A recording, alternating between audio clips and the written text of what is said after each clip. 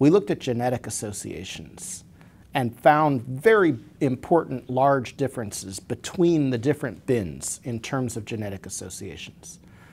Genetics is biology, so it's one example of biological differences between people in these different groups. And that suggests the possibility that there may be different responses to treatments, a personalized medicine approach.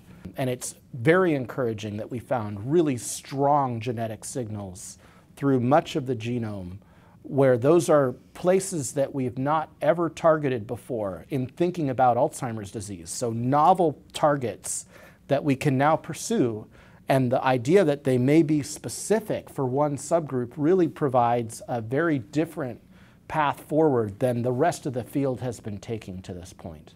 And it's very encouraging that we found really strong genetic signals through much of the genome, where those are places that we have not ever targeted before in thinking about Alzheimer's disease. So novel targets that we can now pursue, and the idea that they may be specific for one subgroup really provides a very different path forward than the rest of the field has been taking to this point.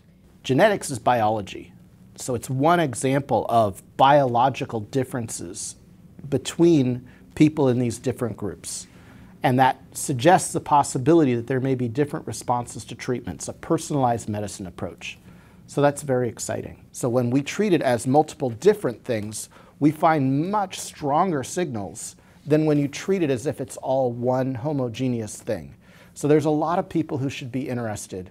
And I don't know that that will happen, but in a way it should. It should be very exciting to those individuals for those purposes, to see if we can find a way forward. By the time people are diagnosed with dementia, they have a lot of brain damage, a lot of neurons that have died already.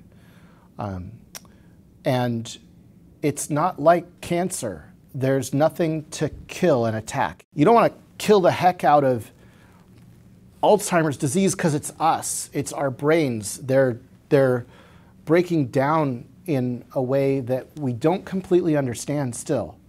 So it's a very different sort of philosophy, more of protection and of maintenance. So we need to understand the processes that are involved, and we need to design treatments that maintain brain health as long as possible while stopping the processes that are causing the neurodegeneration.